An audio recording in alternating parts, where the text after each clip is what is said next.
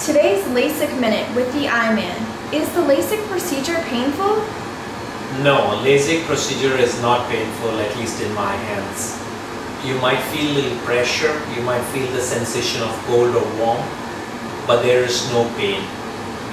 So one of the things people are afraid of is, will it be painful like a heart surgery or going to the dentist? Again, the emphatic answer is no. I've done a lot of dentists and every time I've heard, oh, this was so painless. Now one of the reasons we are able to keep it painless is we educate you first. If you know what's going to come next, you're not going to be surprised or jolted by it.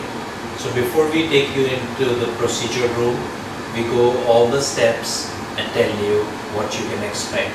And then most importantly, how I like to treat my patients is I like to talk to them and explain what's going on and what they're going to feel next.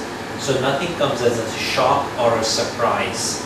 Once you take the unknown away, everything else is easy. We do put numbing drops in your eye and of course give you a little anxiolytic to take the edge away. But then it becomes like a virtually painless procedure, and so you can forget about the pain when you come here. Thank you.